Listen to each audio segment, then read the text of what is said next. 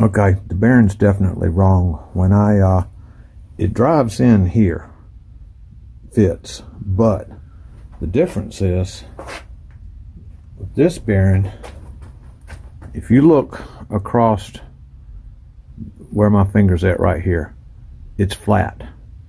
So when it drives down in there like that, there's no lateral wobble or anything like that. It doesn't do that. It's flat across there, so it sits in there real nice. That's the old bearing. Here's what they sold me. Now, let's see if the camera can pick that cam up. Look, right across there, right there. It's not flat. It's got a slight cam on it. So when it went down in the hole, it was a snug fit, but the bearing had the tendency to do that in that hole.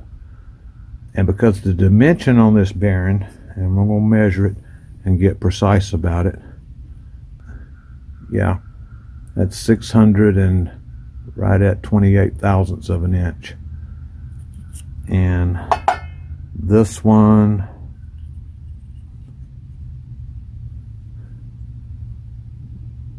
yeah, that's 710 thousandths of an inch.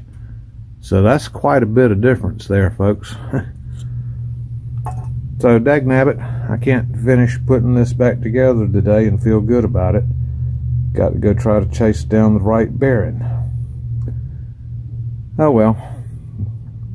I think I can give you a demo on how that locking collar works though. We can go up to the shaft back on the combine and take a look at that. Okay, what I'm going to show you is when you take this bearing and slide it on that shaft like that, when you turn it, you see how the inside race is turning right there? And I've got my finger on the outside race, and the inside race is what's turning.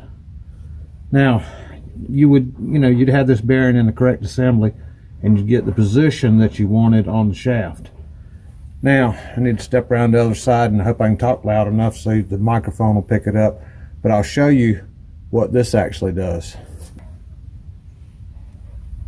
Let's say that's where I wanted the bearing right there. And there's the set screw. And the trick is, I'd love to have that set screw somewhere over here instead of down there. That'd be real annoying. And this back one, that's going to be a trick. I haven't quite got that figured out yet. But you take this and slide it on, and it mates up right there where it dropped in. Now I want to turn it that way it would lock.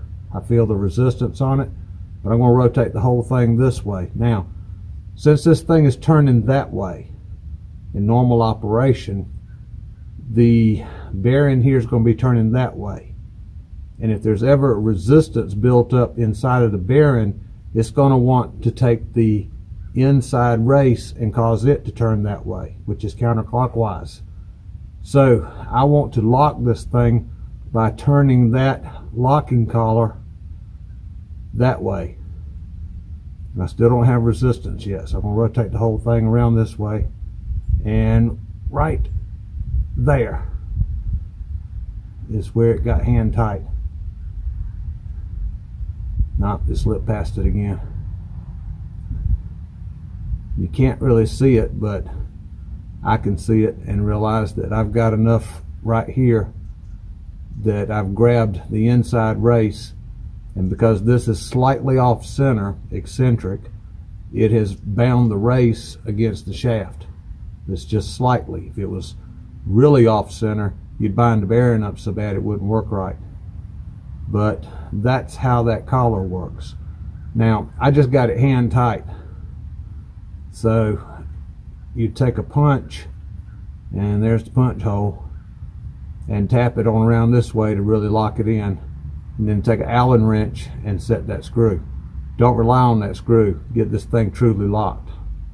But that's how it works. And now, locked, I'm pushing that way, it won't go. Well, darn, it won't lock tight. Alright, let's see. A little tighter this time. Alright, There you go. See, I'm taking my fingers and pulling, taking my thumbs and pushing. I can't bring it to me. I didn't have it truly locked good and tight a while ago. You just, like I said, take a punch and tap it to get it truly locked. And that's how that works. That whole thing was a mystery to me until I got into this repair. Now, because I didn't set it, I can turn it backwards and pull it right off like that. That's your eccentric locking collar. Now, I can catch a visual on this, and I can see how this hole is slightly off-centered. And we could go back down there with the calipers and measure it and see how much, but that's how it works.